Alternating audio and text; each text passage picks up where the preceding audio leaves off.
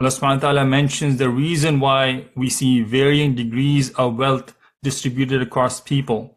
Everyone gets a defined provision from Allah subhanahu wa ta'ala, but some people are extremely rich, some moderate in their assets, and others are poor.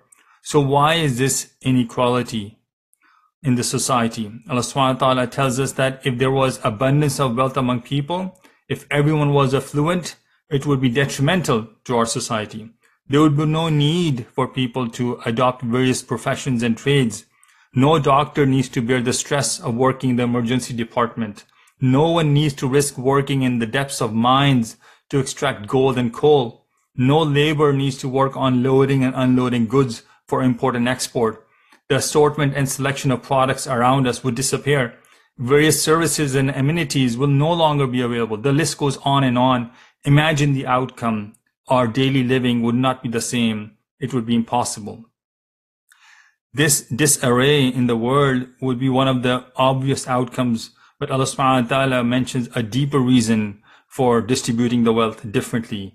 Allah subhanahu wa ta'ala tells us about the human tendency, which surges with abundance of wealth.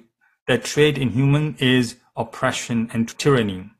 If everyone was affluent, the competition and race to be better than others, and the greed to expand one's wealth would lead to fights and wars and eventually cause destruction. Subhanallah, such is the wisdom of Allah subhanahu wa ta'ala in the uneven distribution of wealth among people, which creates a two-way symbiotic relationship between members of a society and is conducive to the tolerance and growth within a society.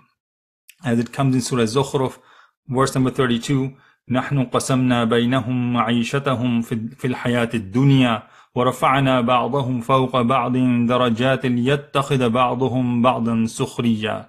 It is we who have appointed among them their livelihood in the life of this world and have raised some of them above others in degrees of rank that they may make use of one another for service.